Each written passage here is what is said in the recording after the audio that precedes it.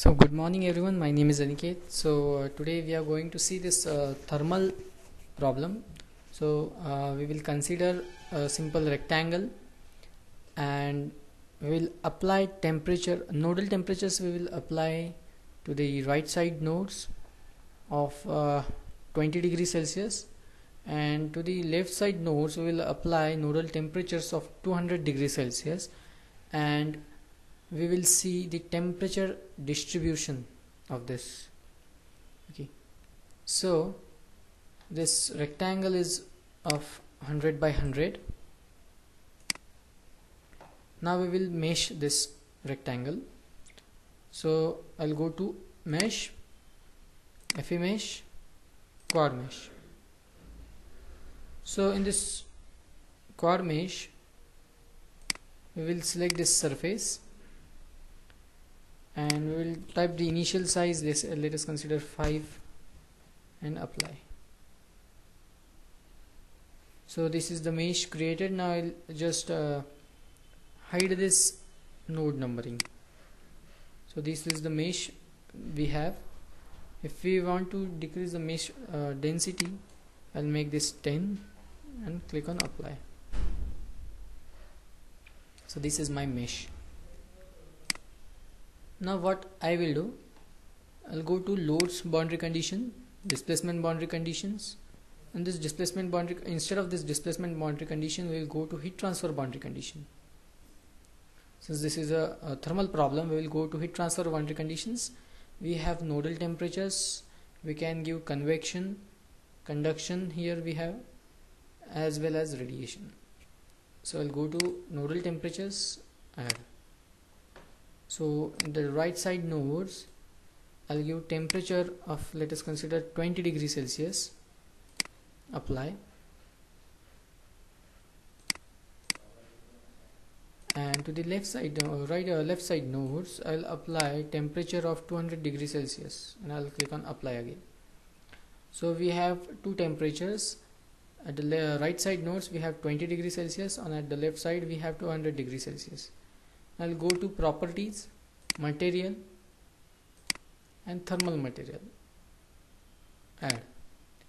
So I'll select all these elements, and here we will consider this as a steel. So for steel we have 36 watt per meter square degree Celsius as conductivity, K. So if we convert this to mm, I'll get 0.036 in X as well as in Y. I'll click on apply. Then I'll set the analysis type as heat transfer steady state and I'll click on apply. So here, as you can see, the analysis type is set. I'll go to analysis option. So we have two solvers. For linear solving we have multifrontal, and for eigensolver we have Lanczos. I'll click on apply, and then I'll click on this run solver. We have run solver option here as well as we have here. So I'll click on this.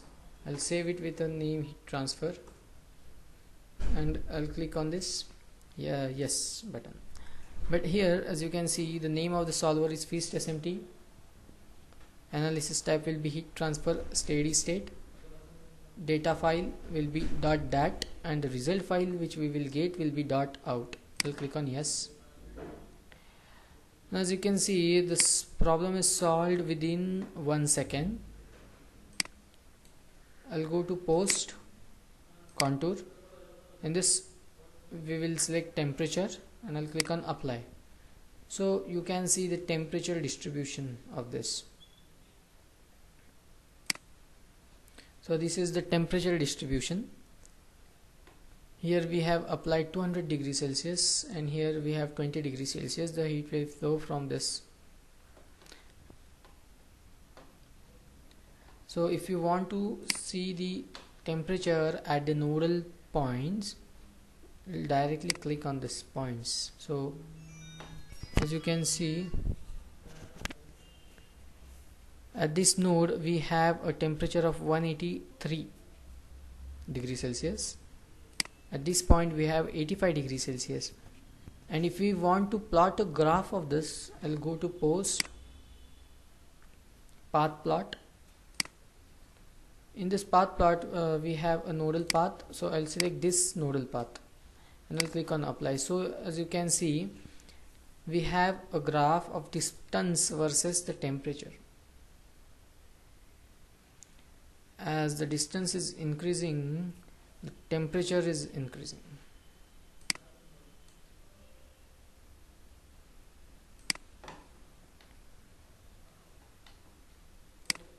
So if you want to store this file, I'll go to post file, and it will be stored here with name.out. I'll click on apply and I'll go to that location.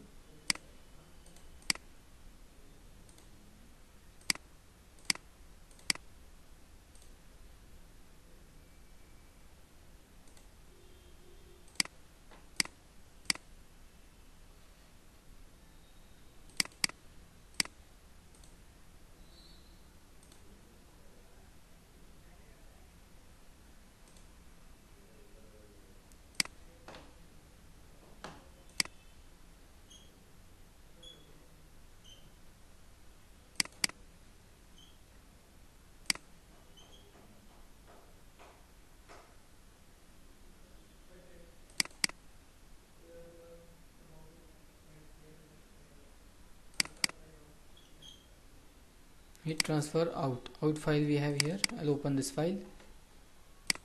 So as you can see, we have temperature, nodal temperatures. You can see from here on the first node it is 20 degrees Celsius. From say second onward it has started increasing. So you can see the total number of degrees of freedom will be 120 and the time taken will be this much.